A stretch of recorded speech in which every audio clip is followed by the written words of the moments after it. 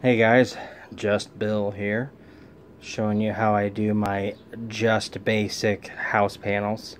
This is the majority of the panels in my haunt that I'm creating a basic pattern for this year.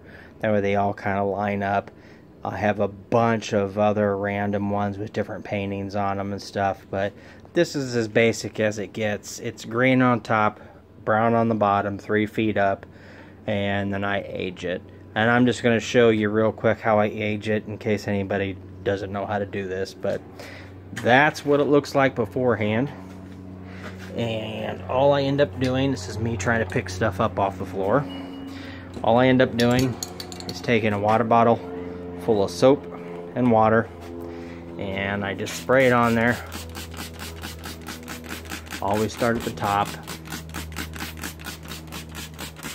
Let it run down.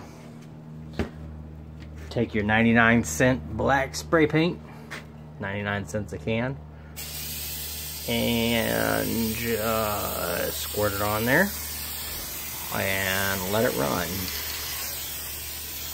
Do it thicker in some areas and not as thick in the other. So that's just water and soap so that the paint doesn't stick, and as it dries it kind of looks like that. So really cool effect. So this is just temporary storage, and I'm getting them all stacked up, and I need to move them to the semi. And on the back, all of them are numbered too, so I know how many I have. So, all right, guys, see you later.